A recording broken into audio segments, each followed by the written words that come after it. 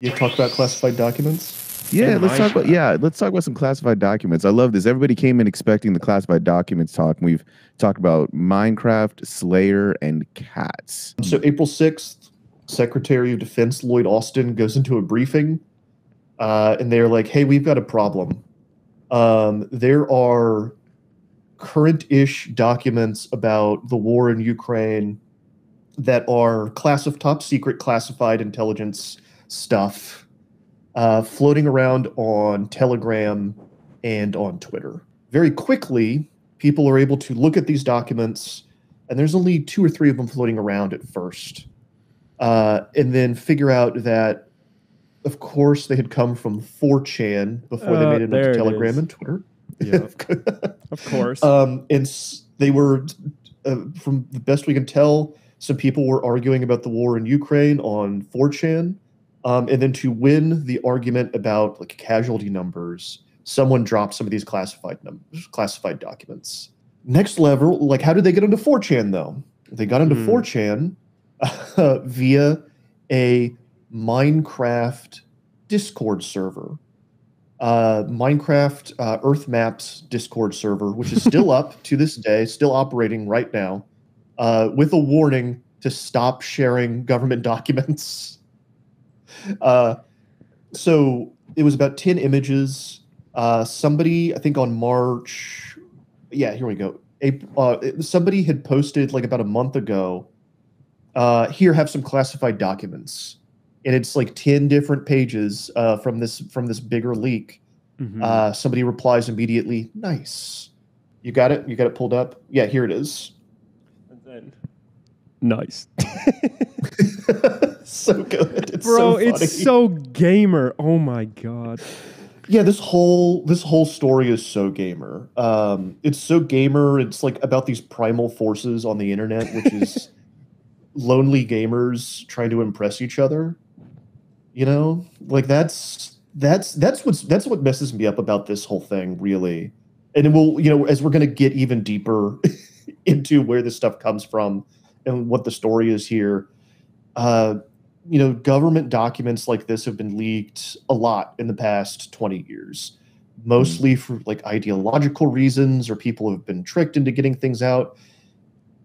It sure looks like, based on the available evidence, that the source of this was just a guy that thought he had something cool and wanted to impress people, teenagers mostly. So yeah, they end up on this Minecraft server. I saw these documents on the Minecraft server literally while I'm writing the story about this. They vanish. This guy deleted the post and then kind of disappeared from the server. Don't blame him. But so they made it onto this Discord server from another Discord server called WowMao that was a fan Discord for a YouTuber. And then there's like 10 documents here. There was more documents in WowMao. And then before that, the original origin Discord is, as we've got pulled up on the screen, a server called Thug Shaker Central.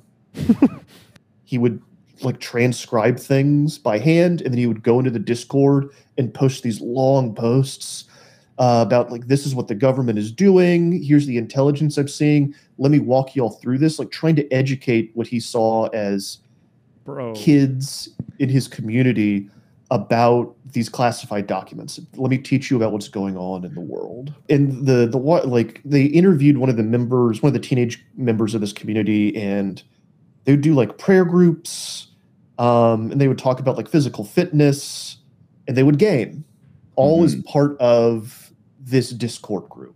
So at some point, OG gets mad, that doesn't think that they're paying close enough attention, stops actually transcribing the documents, and starts like printing them out and photographing them. And this is probably going to be, I think, long-term what screws him and helps them figure out who he is. Bro, you should have just stopped while you were ahead. So I think there's probably a photograph of around 300 documents that he would just print up and take pictures of them. Um, the biggest pack that's kind of floating around most publicly is around 54. And it is everything from stuff about the war in Ukraine to like intel about communications that the US is listening in on and its allies and its enemies, rumors, all kinds of different stuff. Just kind of a grab bag. It was like he was just taking the raw intelligence reports that he happened to have access to and just taking pictures of them and just uploading them to Discord. Dude, So, I mean, you can't control 24 people in a Discord server. I'm surprised it took as long as it did, but eventually it kind of started to get out and they started to share it. Went into other Discord groups and then into 4chan and then on to Telegram and Twitter. And then that's when the Pentagon was like, hold on a second. Where did this come from? It's just wild to me that all of a sudden you have people in the government talking about Discord, Minecraft, like these actual dusty fossils of government talking about these things, and they have no idea what they're talking about either. Like, it's wild to me. Somebody had to tell Joe Biden what Discord was. Bro. Somebody had to explain Discord to Joe Biden. I would love to have seen that. I would know. give anything. I want to see that briefing. Like, who was the intern? Who was that junior staffer? Sir, do you remember ICQ? Yeah. Yo. You know the telegraph you had at your home when you were a kid? It's kind of like that, except everybody has one and you can send pictures. And do they use it to coordinate their tag games? I don't know. This is how they meet up for checkers, sir. This is how they meet up for checkers. Oh, God. Because they're photographs. The guy was not great with OPSEC. And there's a lot of stuff in the background of these photographs. When I say stuff, it's like things that they bought. There's a receipt in one of the pictures. Yes. You can see What? like A receipt customer for copy. What? Don't know, but I can tell that it's a receipt. It says like customer copy and there's a little bit of text. There's like a box for a hunting scope. There's a thing of Gorilla Glue. There's toenail clippers. What? Like a bunch of objects. There's like a cracked screen. Their gamer keyboard is in the background, like a Oh my God. Did like a it have mechanical RGB? keyboard. Yes, yes, it did. Glowing red. Classic. Love it. Yeah. Ooh, Yeah, of course. of course. So they weren't like, they'd started meticulously transcribing these things by hand and disseminating them to the people in Thug Shaker Central, and then just started taking photographs and got really sloppy. So I can't. They're gonna get him, like it's gonna Man. happen. What is going on over there? LDEX. Anyway, continue. What? Why?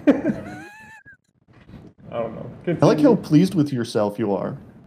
Thank you. This is my first Minecraft creation. I'm so happy right now. Honestly, it looks like low. It looks like low X. I can't. It doesn't even. Listen, man, I'm a struggling artist in Minecraft. Don't hate. I can't believe I cannot believe, Samir, that we're talking about really serious like security issues, and you're writing out LDEX in Minecraft. I've got some breaking. They got him.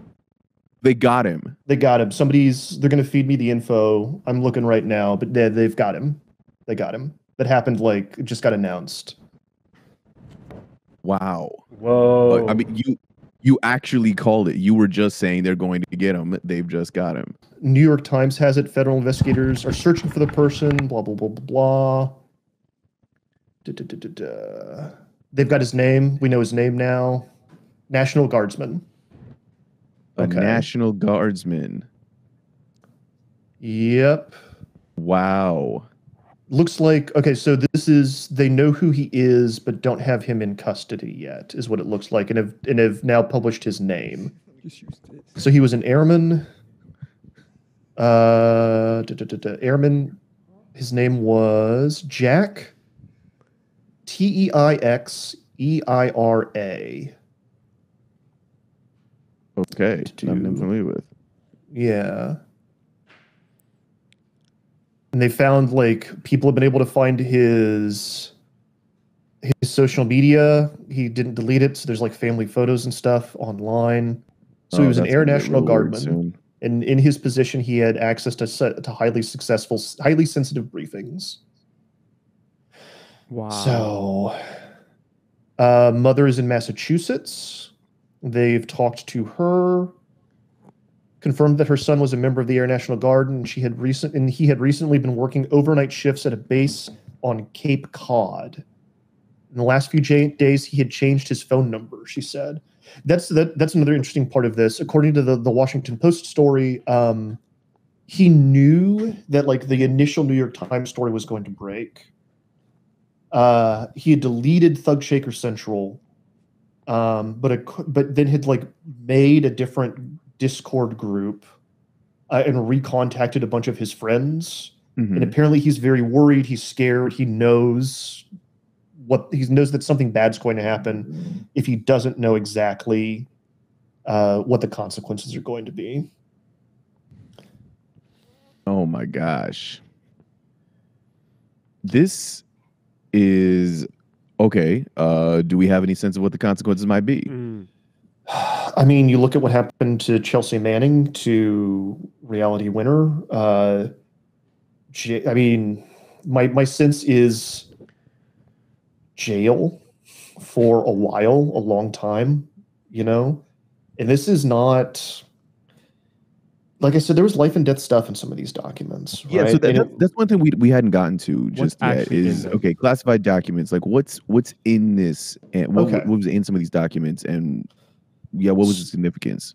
So to kind of lay some of that out, the most sensitive stuff I would say was kind of was classified documents that were from around February to March, and were related to Ukraine. So the situation in Ukraine as it stands right now is that it's kind of turned into this long, slow grind where Russia in the eastern part of the country is attempting to kind of push in, but has been completely stalled out by Ukrainians' defense. And there's specifically kind of fighting around a city called Bakhmut, where Russia is just kind of feeding troops into a meat grinder, mostly Wagner mercenaries. Ukraine was planning and has been planning a counteroffensive. We've known this for a while. They're going to attempt to push Russia out of various parts of the country. Some places that Russia has held since 2014. So in these documents, there were like maps of where Ukrainian battalions were, maps of where like surface-to-air missile batteries were on the Ukrainian side, kind of assessments of casualty rates that showed like where the weakest parts were and kind of the beginnings of what Ukraine's counteroffensive plans were going to be. There's no way that Russia hasn't seen this now.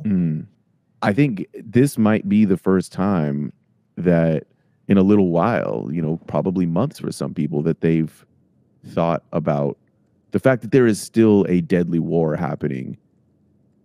Yeah, it's right now, and now it's going to be brought up back again. And this is the context that this is actually something that one person, as far as we can tell, has done that is absolutely putting people in danger. It's hard for me because I'm so plugged into it. Yeah. To kind of see that outside perspective. Because and I don't know how much of this I want to say, but this is the kind of thing that a lot of the footage and stuff that's being shared that we know about what's happening on that front line is like particularly gruesome and brutal. Like horrifying things that are war crimes that you would not wish on you that should not have. Like war is always awful, right? War is always a crime. But like some of the stuff that has come out, especially in the last couple of weeks, Some of the things that have been shared on Telegram, some of the videos put like Islamic State propaganda to shame. Horrifying. Wow. Yeah, man. Wait, It's what? Wow. there's like specifically a video in the last couple days that's been going around on Russian Telegram of a beheading of a Ukrainian soldier. There's reports of like severed heads on spikes around like Russian troop placements, like gruesome, awful nightmare stuff. And like Wow. that's the nature of this war. You know, that's like that's what we're talking about. And this guy just blurted these secrets out to Thug Shaker Central, and it ended up on a Minecraft Discord server. One of the primary tensions in my intellectual life recently is we live in this world now on the internet where you and I grew up in this shit posting culture with something awful in 4chan. And I think we have seen what the consequences of consequence-free speech are. Yeah. And just everyone just letting it all hang out and letting their id rule them online. But I also have a knee-jerk reaction to any kind of content moderation and censorship. And so like there's these dueling parts of me where I'm Yeah. like, I don't want this spirit to die, even though the consequences of it have been really terrible. Yeah. You know, and I also have like in violent video games, I feel the same way where I'm like, art should be free to do whatever art needs to do. And I don't fundamentally, to be clear, do not think like you play a violent video game that makes you a violent person. But Right. art does affect us. That's why we're engaging with it. hmm You know? Listen, there are conversations that are going to happen about national security. There are conversations that are going to happen about strategy. There are conversations that are going to happen about, you know, what is actually going to happen to what has probably already happened, real life consequences. You know, there may have been people who lost their lives over this. That's a really possible Yeah. already an outcome that has already happened and would continue to. Right. And I think those conversations are really important and they should happen along with those conversations. Right. And I'm not saying this is more important. I'm also not saying it's less important. Along with those conversations, I think that we should be able to talk about the fact of what kind of culture creates this. No, I think We're back. We're you're back. you're absolutely right. Like when I was a stupid kid, because you're a kid, you don't realize it. Like I regret saying to myself, well, that's just the way the internet is. Yeah. This is just how it is. I regret not standing up to both anonymous people and my friends more in those spaces and in those moments, in helping to direct, like even in my small spaces, like this libertarian, consequence-free speech, libertine thing that has kind of spread everywhere. Right. And I think it's like that culture is what we have to address and what we have to talk about. And I am worried. One of the things that we have to address and have to talk about, out of a myriad of things, and I am worried that we won't.